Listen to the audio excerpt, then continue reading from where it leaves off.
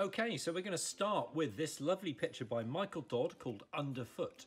And as you can see, it's like a forest floor with all the leaves and moss and just a thick layer of bits and pieces that have fallen off trees. So we're going to have a go, and I thought the best way of producing leaves would be to actually make some leaf prints from real leaves ourselves. Now again, we're going to use some different materials other than paint, stuff you should have around the house. We're going to use some natural colours. I'm going to use beetroot for the red. You could use things like strawberries, blackberries, blueberries, things that you have kicking around. We can use a little bit of green food colouring today for the green, and for the browns on our picture, the leafy browns, we're going to use mud. We're going to make mud pies. I've mixed up this mud with water from your garden. We're going to use the raw mud. So let's take a few of our leaves.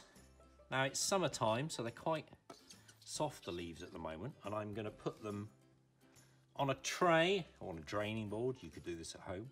And we're going to take a sponge. We're going to use the vein side, the bobbly side up.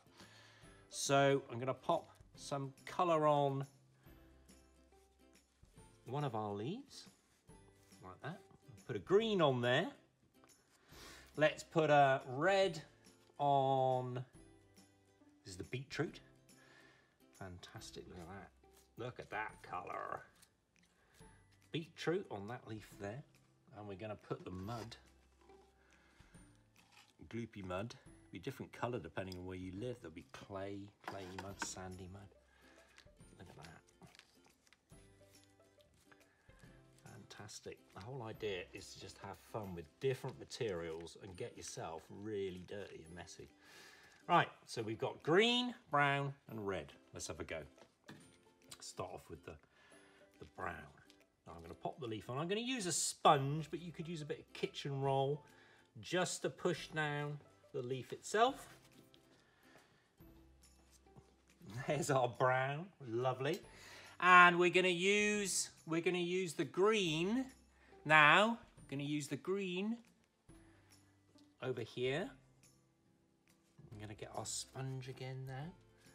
Pop that down. Aha, fantastic. There's the green. And where's our red? Here's our lovely little red leaf. This is the beetroot. I'm going to try and squeeze this down in one go. And lift it off. Yeah, lovely little one there. So, I'm going to continue with a couple more. Let's do another big green one here with our green food colouring. I'm not going to do them all. You can finish off your picture with a whole layer of different coloured leaves, all printed on top of each other. Let's do our last green leaf. The only other thing to make sure is that you don't pick poisonous trees. You don't eat the leaves. Be careful with the materials you're using. Yeah, fantastic. So we're going to carry on, finish that one off. Let's put a bit of a frame around that one for you.